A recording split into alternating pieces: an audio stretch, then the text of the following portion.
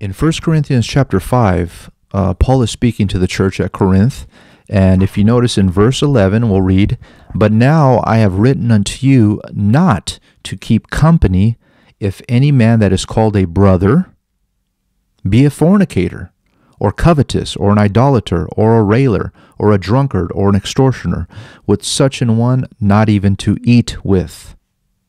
So Paul is telling us, if we know of a brother or sister who is engaging in these sinful behaviors, that we are not to fellowship with them, not keep company with them, not even to sit down and eat with them. He is not telling us to remove and extract ourselves from the congregation. If anything, the Bible clearly states, them that sin rebuke before all, that others may fear also. The sinner must go, such as the man who was committing fornication with his father's wife. He was in sin, and and Paul said, "Deliver such an one over to Satan for the destruction of the flesh," and he was expelled from the church.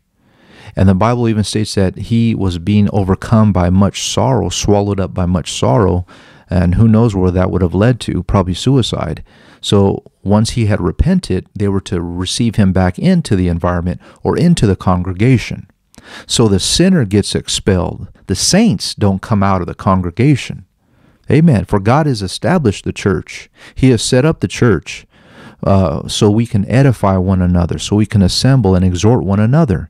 Forsake not the assembling of the saints, as the manner of some is. So Paul is not telling the Christian, the believer, the saint of God, to come out from the churches. I mean, all the epistles are written to the churches.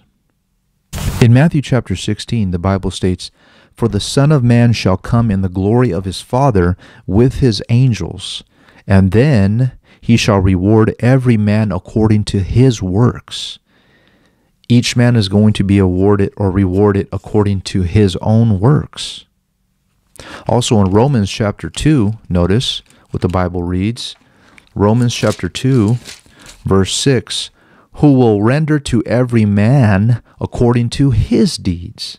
Not their deeds, but his own deeds. Every man is going to be judged according to his actions. And in Jeremiah chapter 17, verse 10, "I, the Lord, search the heart. I try the reins, even to give every man according to his ways and according to the fruit of his doings." Not their doings, but his own doings. So we see here through these four scriptures that we just read that every man, God is going to judge every man according to his own doings. Jesus Christ knows how to distinguish the righteous from the unrighteous. Coming out of her, my people, doesn't mean that we are to come out of all the local congregations. In Revelation chapter 3, let's take a notice at how Jesus Christ deals with one of the churches, one of the local churches, the church at Sardis. Verse 4, "Thou hast a few names, even in Sardis, which have not defiled their garments, and they shall walk with me in white, for they are worthy." Now there you have it.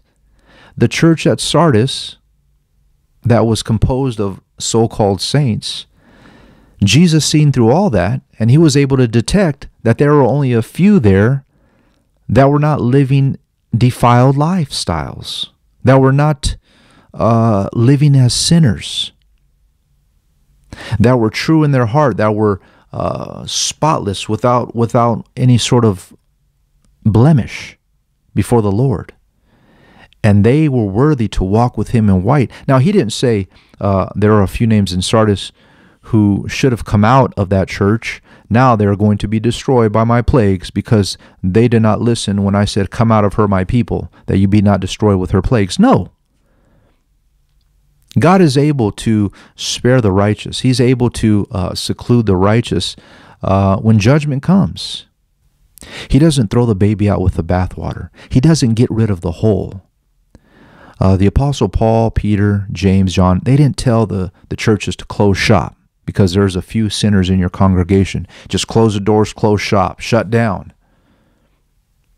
The building structure that houses the congregation, the house, the shack, whatever it is, doesn't need to be destroyed. The individuals within those structures, within those places, shall be held accountable for their actions, their doings, their lifestyle. God judges each and every man according to their own doings. But the problem here is we have one who is sowing discord.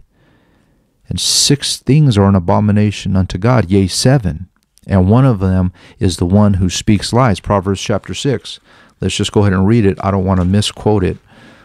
Proverbs chapter 6, verse 16. These 6 things doth the Lord hate, yea, 7 are an abomination unto him. Verse 19, a false witness that speaketh lies, and he that soweth discord among the brethren. So we need to understand it's the enemy's job to sow discord among the brethren, because God has established the church on this earth, and he's composed it with the believers, those who are in the faith, members in particular. And we are to exhort one another, edify one another until the day of the Lord comes. I want to end with a parable in Matthew chapter 13 concerning the wheat and the tares. Verse 24, the Bible reads, the kingdom of heaven is likened unto a man which sowed good seed in the field. But while the men slept, his enemy came and sowed tares among the wheat, and went his way.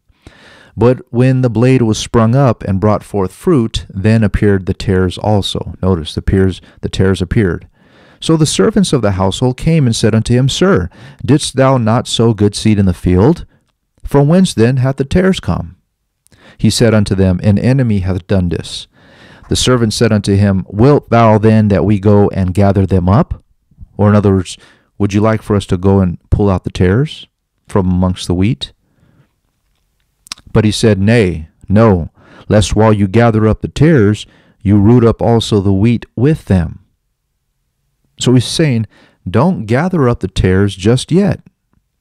Let them both grow together until the harvest. And in the time of the harvest I will say to the reapers, Gather ye together first the tares, and bind them in bundles, and burn them.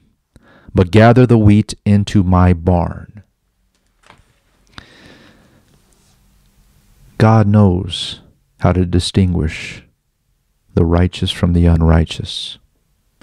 He says, let them grow together, because one day he's going to separate the wheat from the tares, the sheep from the goats, the real from the fake. Yes, there are those in our congregations that are living in adultery, fornication, drunkenness, open rebellion. They need to be rebuked. Yes, there will be bad apples, but we don't cut down the whole tree. We get rid of the bad apples. We deal with them. That's how it must be.